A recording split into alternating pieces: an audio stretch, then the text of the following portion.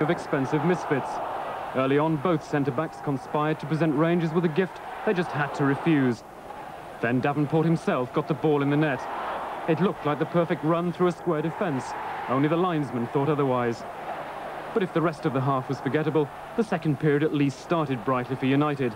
Olsen, their most impressive player, picked out Stapleton, and another £1 million player buried the ball in the crowd. By now, United's frustrating week had almost reached its lowest point. Strachan's temper boiled over after Fenwick's tackle. Both got away with a warning. Then Olsen tried to settle the issue on his own. He took a good save from Barron to stop him.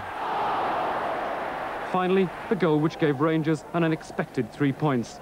Superb control from John Byrne and a climax the game hardly deserved. Peter Staunton